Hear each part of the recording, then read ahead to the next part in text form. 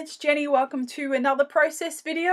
I am just showing you some bits and pieces that I'm working with today.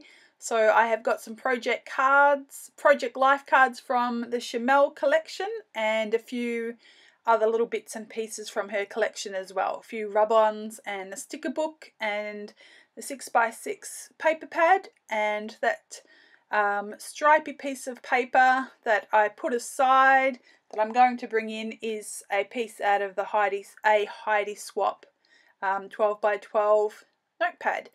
So this Project Life collection doesn't say on the box, doesn't say Shimelle, so there's nothing that would let me know that it was actually her collection, apart from the fact that the pictures were very similar to the paper pads that I had bought from her, so I knew that it was her collection. So if you are after that mini Project Life box, the collection is called Lovely Edition, and that is the Shimelle collection. So at the moment I have pulled a few Project Life cards, and I'm actually making a little bit of a grid design on this pink piece of paper that I just had in my stash, and I'm using that as a bit of a photo mat. So I'm just grabbing my corner chomper and rounding the corners, and of course sometimes they don't round perfectly and you have to go back in there and round them a few times. So I'm just cutting off the excess from that photo mat, and I will add that. There's that pink paper, so it's a lovely rose pink and white stripe on the diagonal, so it's quite a cute bit of paper. And so I'm just trimming off 1/4 of an inch off two sides and matting that onto this pink paper as well. So this pink paper is it's not a cardstock, it's a very thin piece of paper that I would have had in my stash for literally years. So it's good to use up a couple of pieces of that one. So just committing to getting this one down. So I wasn't quite sure where this one was going to go, but I knew that I wanted to try and use the Project Life cards as they were intended instead of cutting them to pieces. So I'm happy with the way that this has turned out. So I'm just looking through the 6x6 paper pad for any little pieces in there that I could cut out and use as little embellishments on the page. And yeah, so just cutting that. I've got a little camera there that I wanted to use, and there wasn't much else in there that was predominantly, I wanted to keep this one predominantly pink with some little accents of turquoise. So if you hear some banging around in the background, my son is putting away the dishes at the moment, and he's not doing it very quietly. So I'm in another room with my door shut, far away, and I can hear him banging everything. So hopefully you won't hear that, but if you do, that's what's going on in my house at the moment. So just looking through these sticker sheets as well to see what I can pull together, and nothing much impresses me. I keep going back looking, you know, when you go back and you look again and again and again in the hopes that something might materialize that you didn't see before, but nope, nothing did. And I even pulled out, you just got a bit of a glimpse of it, a Heidi Swap sticker sheet, and thought I might be able to use that, but I put that one back. So I'm just using a couple of rub-ons at the moment. So the top there had this nice little gold rub-ons. They weren't really dark, so you can't see them that well, but you can see them, which is a good thing. And I have pulled a couple of die cut elements out as well. So You Are Fabulous little card and the Lovely with the hearts. So I'm adding them for a little bit of contrast. And the black, the photo of my daughter, she's got dark hair and the background's quite dark, so that adds another little dark element to the left hand side of the page.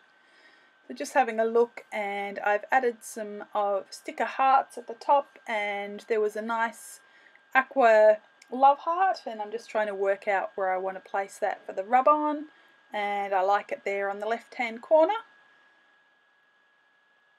So I've just rubbed those on, and I must say that they are beautiful rub-ons, so they come very easy. A lot of rub-ons that I have used, I have had to rub and rub and rub and rub and rub, and they still don't come off properly.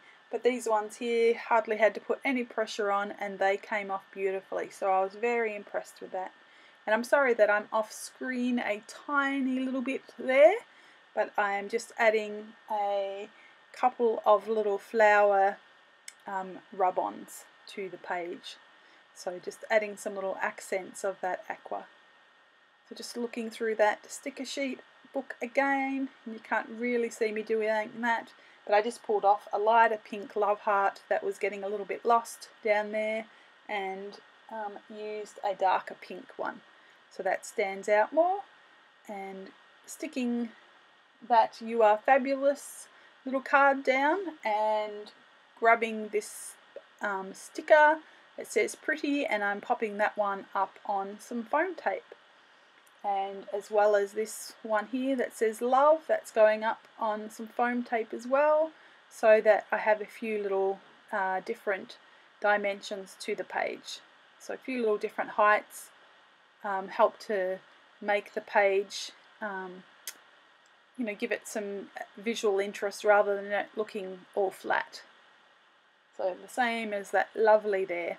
And then I have just grabbed these little crystals from Prima, and they weren't the right colour blue, so I knew that I had some in my stash for ages, and I have used those of these pink and clear ones. So as you could see, I tried to get it off the backing sheet, but it wouldn't come. It was stuck like super glue.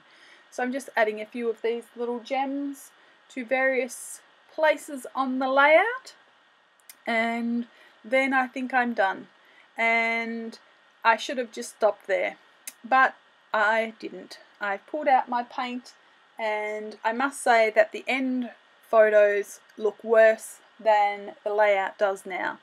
So I've mixed up some paint, and it's quite water-based, and when I flick it around they spread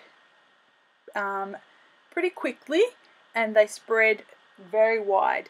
So it looks a little bit of a hot mess, and I add a little bit of shading around the page, and the photos were taken immediately after I've finished this layout.